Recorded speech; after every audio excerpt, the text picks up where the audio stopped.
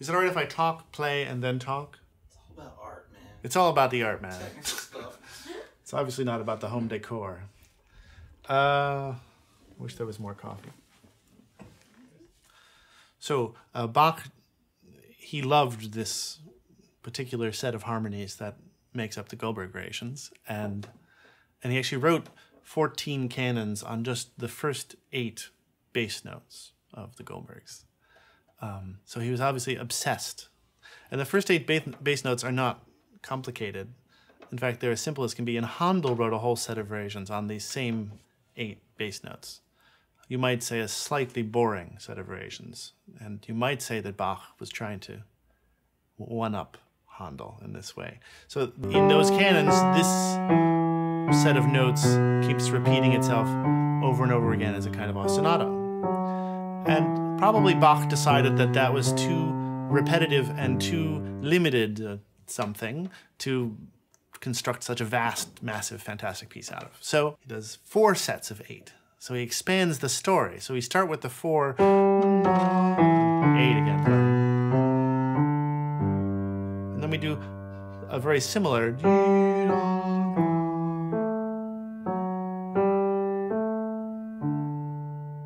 And then the second half of the story, the next 16.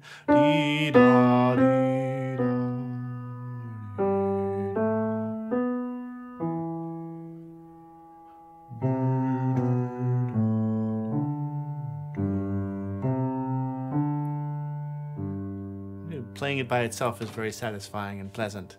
And those are all those bass notes have to do with harmonies, of course.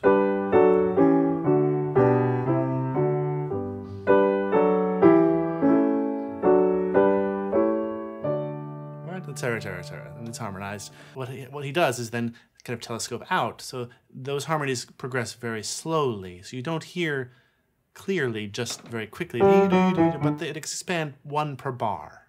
And so it's a wonderful leisureliness.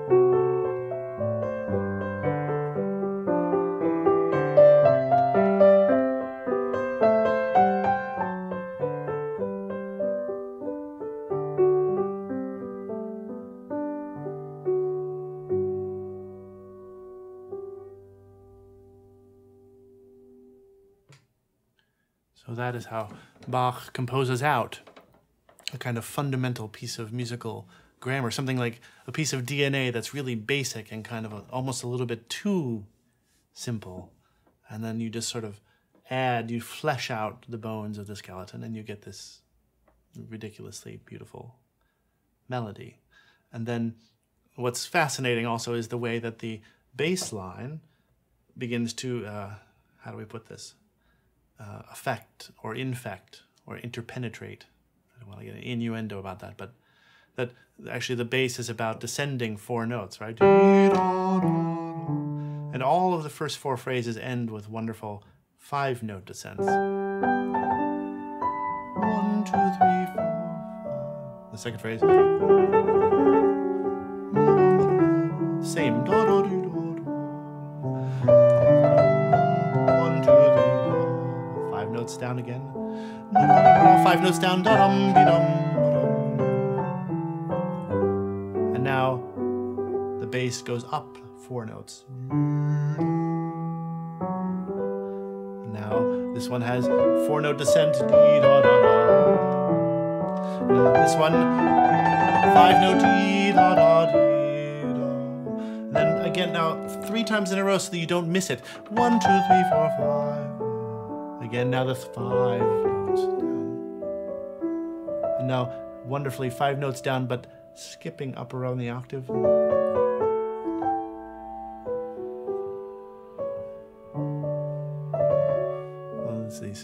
it's kind of like a, the bass, as I said, infecting the melody in a way that's very subtle and kind of not hammered over your head or whatever, but astounding. And it's sort of, well, it comes to a climax at the end of the theme. There's an amazing quote of Tovey about the end of this theme, because the theme comes back, as beautiful as it is. The aria returns in its original shape with a strangely new and yet familiar effect. Its numberless trills and grace notes no longer seem curious and posing, and its harmonies are now revealed as what they really are. The support of the whole mighty design, not merely the base of a delicately ornamented saraband. As the aria gathers up its rhythms into the broad passage of steady semiquavers, 16th notes, with which it ends, we realize that beneath its slight exterior, the great qualities of the variations lie concealed but living and awake. And in that moment, we realize the work is over.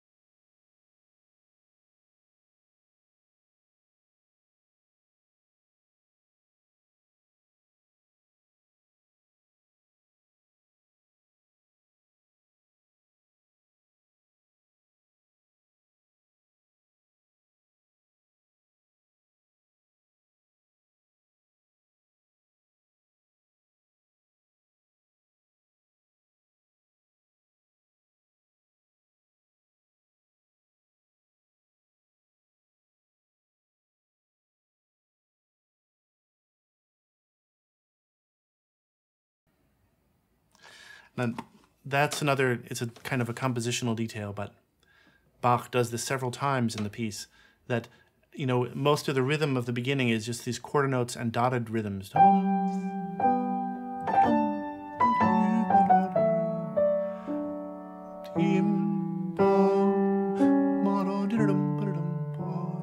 Right? But then suddenly, as if he wants to conceal some sort of symmetry at the end, he wants to do something else.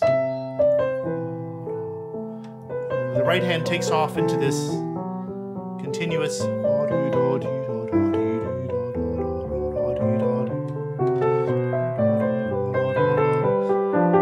never stopping and just endlessly,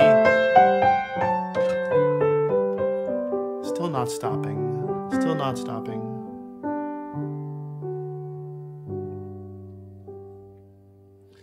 And similarly, the bass begins to chain itself together.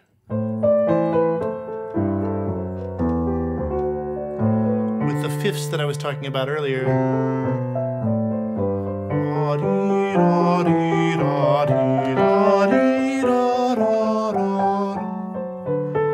Right? Both of those amazing things are happening at the same time. And they're both kind of about elision and connecting and drawing everything together. And that happens in a very large scale. It happens in many of the variations, this same gesture of sort of sweeping everything together at the end. But it also happens because the last 5 variations are kind of weirder and of a more ecstatic kind of character than all the others. So then in the large scale of the piece too, before he draws it all together with the theme, he does this wonderful gesture of expanding and connecting and doing something new that had never been expected at the same time.